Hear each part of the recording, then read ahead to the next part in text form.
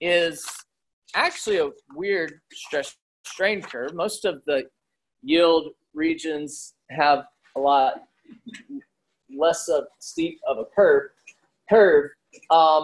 And this is skin, and I kind of even weirds me out. But different materials have different stress strain curves.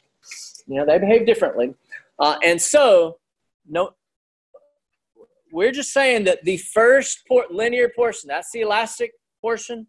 Then the next portion is, we'll call it the yielding region.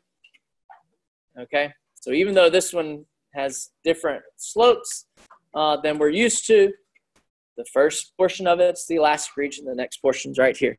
All right, so let us find the modulus of elasticity. So this is really a question on, can you define, what are the definitions? Modulus of elasticity is E, is the slope of the elastic curve. Slope is rise over run. So this is 5.5. I need units. Got to have units. This was 11 PSI. This is inch per inch. It's really unitless. This is still PSI. This is still PSI. All right, so there's a modulus of elasticity. Modulus of toughness. That is U subscript T. That is the area under the whole curve.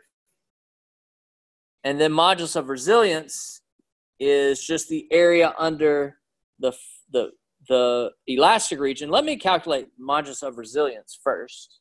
In pink, U of resilience is the area under there, and it's a triangle. Area of a triangle, 1/2 base. Let me put my units in here. 1/2 base times height, 11 PSI. So that would be 11 units PSI. That is UR. That is UR. Modulus of toughness would be this that I just calculated, and that right there, right? The area under the whole curve. So this would be, let me go ahead and I already calculated that area under the elastic region is 11. And then how do you like to do trapezoids, the area of a trapezoid? You can think of it as a rectangle with a triangle on top of it, or I like to just take the average, right, the average of the top and bottom, and then pretend like it's a rectangle at that average height. That makes sense. And so I do 11 and 55 and take the average of that. So that's the height of the rectangle. The base of the rectangle, it goes from 2 to 2.25. So 0.25.